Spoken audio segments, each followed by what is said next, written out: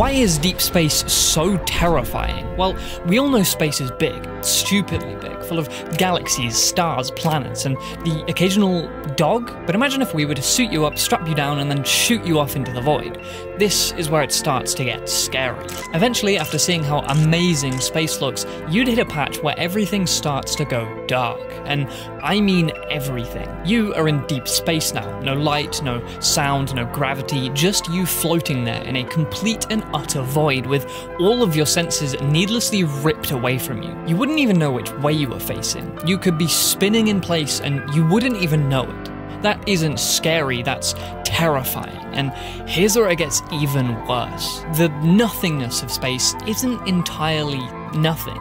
Even in the void, there's the occasional hydrogen atom floating by, but to you, it's as good as nothing. Your brain, that lovely meat computer of yours, has no tools to process this. So